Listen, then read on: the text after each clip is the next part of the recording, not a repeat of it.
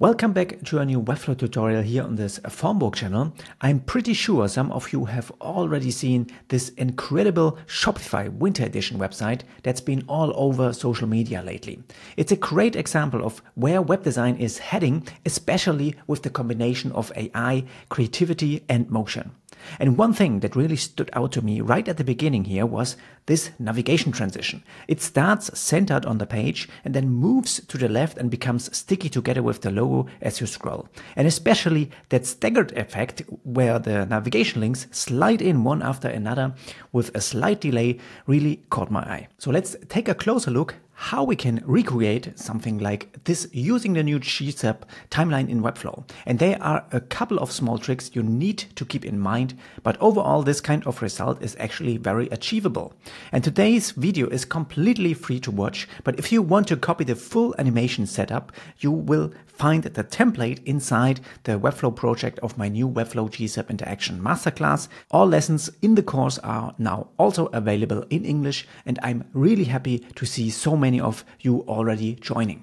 Inside the course, you will learn how to fully master the new GSAP animation tool in Webflow from beginner and all the way up to expert level techniques. We can use a normal Webflow navigation component for this build, and I wrapped this one again into another div element because at the end we want to animate this element here from a fixed width. In this case, it's 26 rem to maybe 100%, or let's give it some space to the left, so something like 90 or something. And this div wrapper has also flexbox vertically center, so we can center the navigation component for the beginning. So let's bring it back to 26 rem.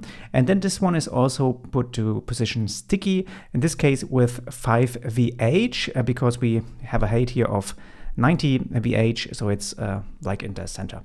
And you can see it's constantly scrolling within the viewport until the main wrapper element here is done. So I put the footer outside of the main wrapper in this case, so it's not overlapping the footer element. Then inside we have the navigation component, which is also set to flexbox vertically, and then stretch the elements to the full width. And we need this flexbox settings here because we start at a fixed height, but if we increase the height at the end, it will be something like 100%. Then we can give the nav link wrapper element here a sizing of, what is it called? A grow if possible. So it's using the available space and also aligning all the child elements here to the bottom. And this is necessary so we can place the navigation links here at the corner at the end. And using a fixed height here for the navigation component is not really the perfect solution, but I couldn't figure out another one. So maybe you have a better solution and you can leave a comment here below the video. But in this case, you have to adjust this height value accordingly. If you have more navigation points here, then the space wouldn't be enough. And so you have to increase this one here as well.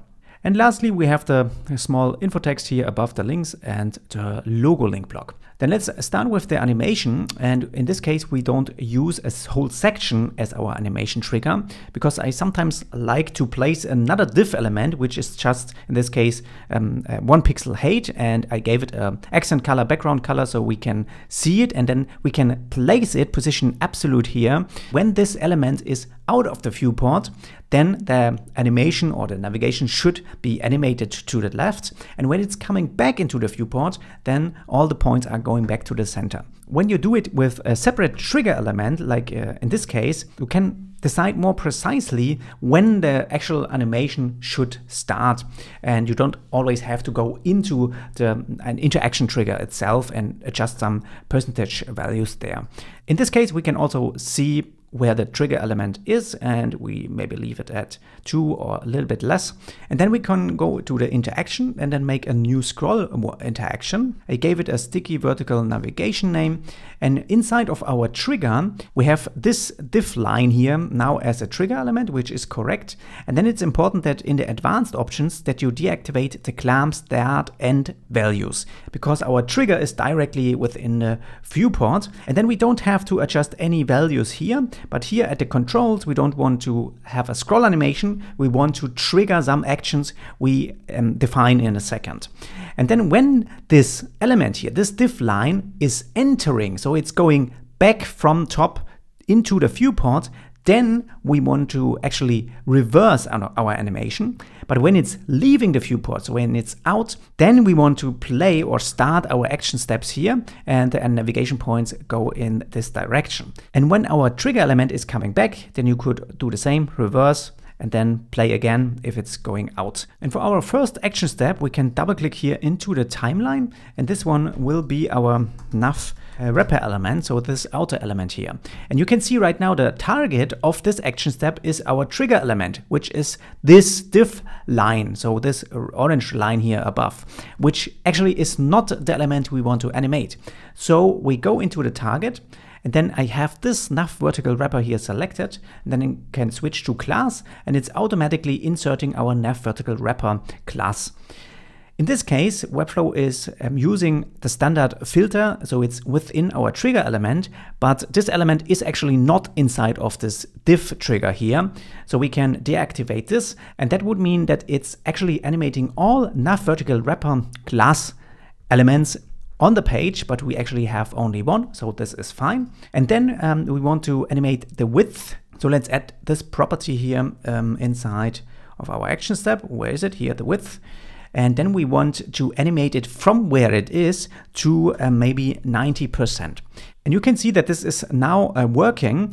But when you animate something from one unit into another one, and in this case, we have, I think, 26 rem as a starting point, and then it's going into the percentage value, then you should also give the from state here directly in GSAP, because this will give you a better performance. So we have to write it again here inside the from state. We can remove the other properties because we don't need them now. And then we change the duration here to maybe 1 second and give it an expo in out here for the easing. And now we can preview our animation here via the play toggle, or we can just scroll down and back to the top, and then the animation is also playing here in the preview. Let's zoom out a little bit, and as you can see, now it's stretching the navigation to the full width. But as you can see here in the Shopify example, the navigation width here is going a little bit smaller in width. So we can also animate this one, and let's grab the nav links list here for this action step, and we can actually just duplicate this one, give it another color here, blue. Let's call this one nav links wrapper. And then let's switch to trigger element and back to class. So it's inserting this class name here automatically, and then reset the filter here. And then we can also animate it from 26 rem to, what was it? Maybe 18 rem. So it's getting a little bit smaller. So from this distance, then the navigation or just the number points here are going a little bit closer to the link names. Then we also want to animate the height of the nav component. So let's grab this element here, double click into the timeline. This is again 1 second here as a duration, and a power or expo in out. And then as a target, we can choose class. So it's inserting the nav component name and reset the filter here. And then we want to animate it from height. I think it's also 26 rem. So let's choose 26 here, and then it's going to 100%. Yeah, and then it's the wrapper element around it has, I think, 90 VH, so it's not stretching the full height. And now we have the most important part, which is the stagger effect of the navigation links, and also making the logo a little bit smaller. But let's start with the links first, and therefore we can grab the nav link list element, which we actually already have here. I think nav link lists, yeah. But we now don't want to animate the nav link list, but all the children inside. So we could duplicate this one and just call this nav links, and then we switch the target here to any element within. And then we can use this class name here again within the nav link list. And now you see every one of them is getting this little animation icon here. But because we chose any element, it's actually animating now every element inside. So also both of these title elements. And that's actually not what you want. We only want the direct children of this link list wrapper element. So that's actually not what we want.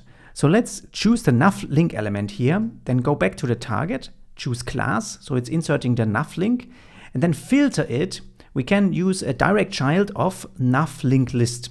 So every direct child of this element is now being animated and no longer those other text elements or other elements inside our link blocks.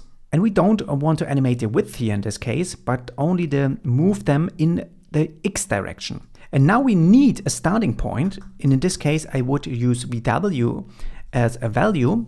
And then we move them, all of them, to the right and then back to 0 VW. We also use the same duration and easing here for this case. And then of course we also have to activate the stagger effect here with an offset of maybe 20 milliseconds.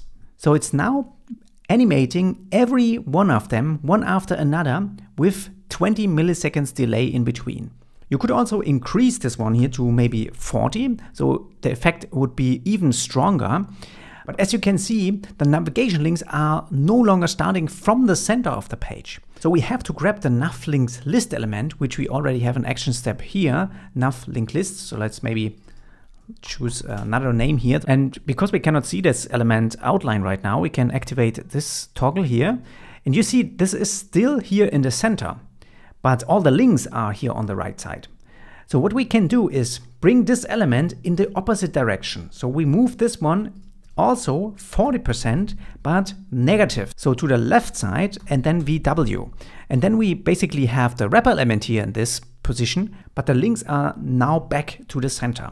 And then we can move it from there back also to the 0 VW position. And now you see why it is important that we use the same duration and easing for every one of these action steps.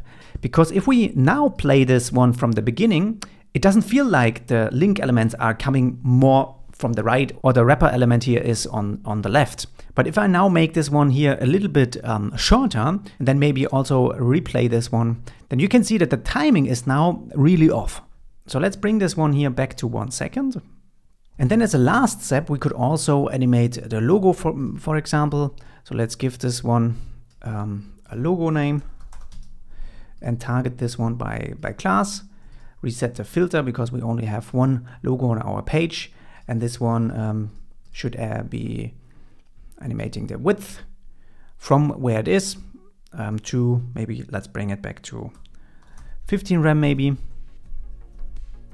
So let's make this also a little bit smaller with a power or expo in out in 1 second. So if we toggle on the preview here, you can see that this is actually working pretty smooth, and this is what I really like about the new GSAP interactions. They are super performant, and when I scroll here back and forth, it's not flickering or anything, it's just working. The small detail that you move the navigation links a little bit to the right and then bring them back to the 0 position, and that's actually doing the trick for this kind of animation.